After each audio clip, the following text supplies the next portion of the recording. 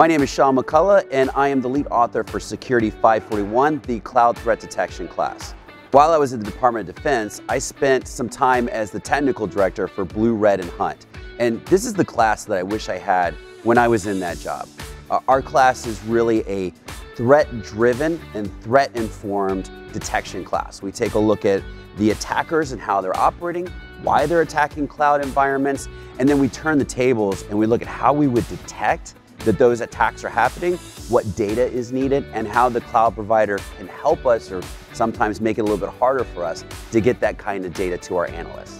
Our class really takes a look at, specifically in the cloud, how things look different than on-prem for an attacker and a detection.